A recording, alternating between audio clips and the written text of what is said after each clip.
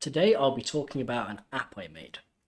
This is filling a need for me because what I wanted didn't quite exist, and this fills it all while being quite minimalistic.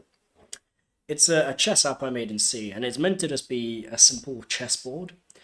Not quite a game engine because it doesn't keep track of moves, you can make illegal moves, you can spawn in pieces randomly, things like that.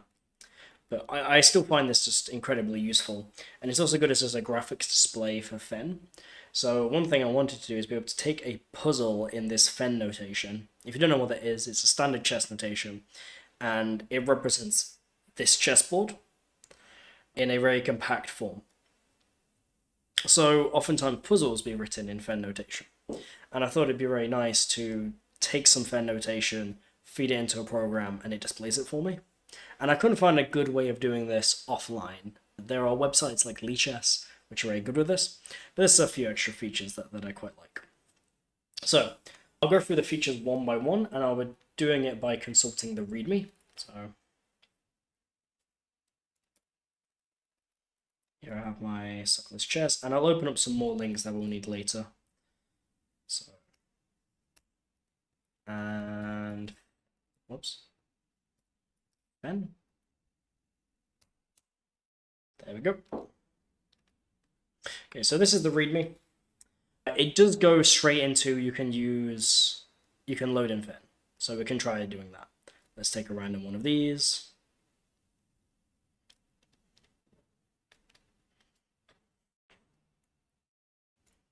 And let's use it to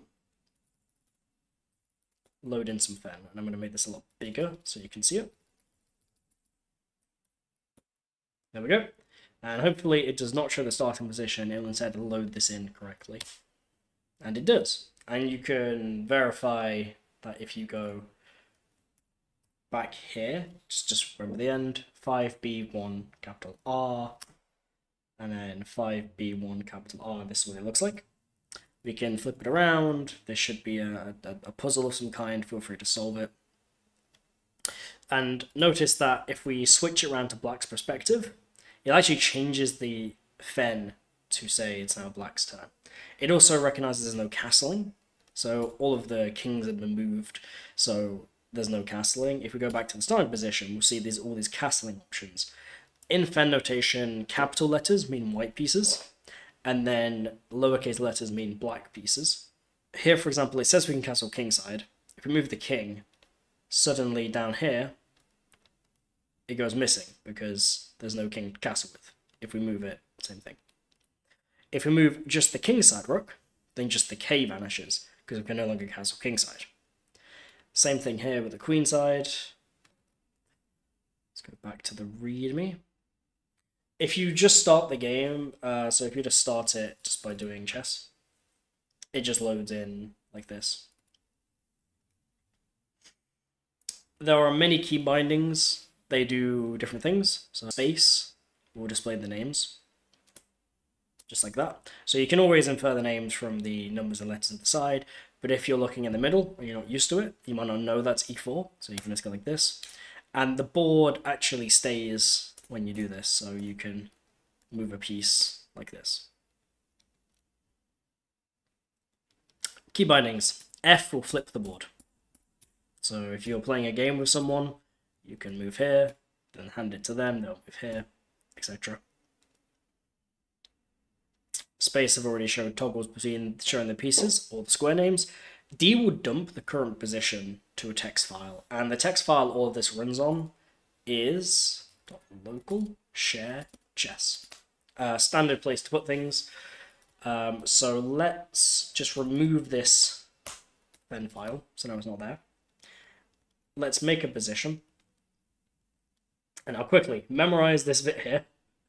Press D, and then look. There is now a text file. And the Fen is there. And if I change it, and let's make an impossible position, let's put black queen and another queen, then it appears.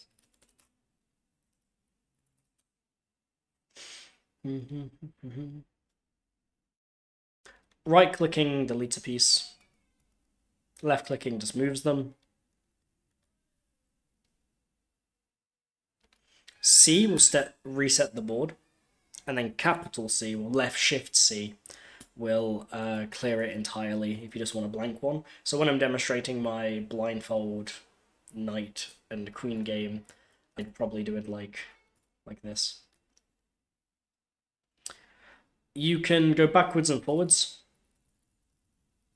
So if I go back to the starting position and make some moves, you can go backwards and forwards in time. Let's make a few more moves.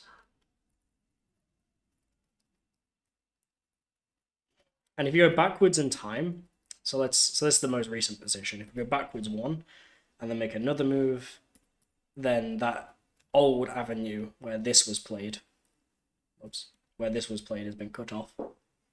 So it's not a very fancy undo system. It just works. To spawn a piece, you use the chess notation for it. So Q will get you a queen. Left shift Q, so capital Q, will get you a black queen. N will get you a knight.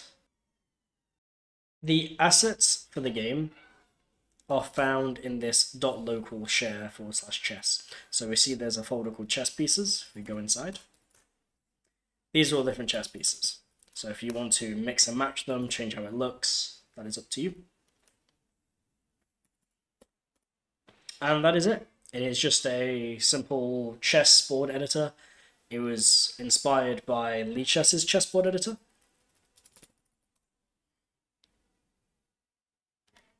So it's very similar to this, except key binding based rather than, GUI based.